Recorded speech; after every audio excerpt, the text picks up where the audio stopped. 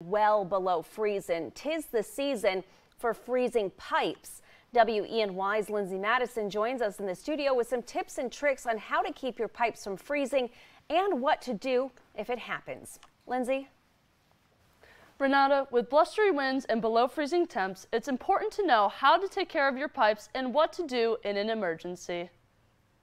Well, there are many different ways of doing it, like putting a small space heater down where the pipes are if you have an enclosed area that will get cold enough.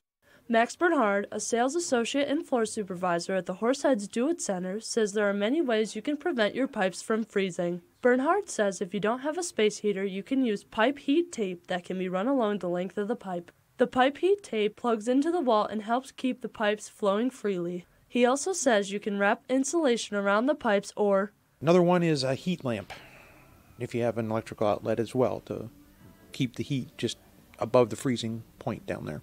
Bernhard says if your pipes freeze over but haven't burst, there's a way to prevent that from happening. A couple of the ways are if you have a heat gun to peel paint, you can kind of run the heat gun along.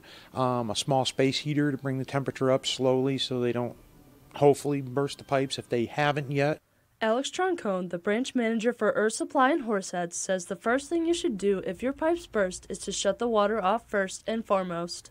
He also recommends you call a plumber as soon as possible to get the situation taken care of.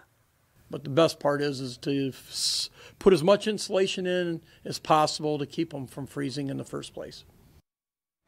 And the best thing you can do is to follow those steps mentioned previously to avoid having your pipes burst, especially if you're away for the holidays so you don't come home to an expensive surprise.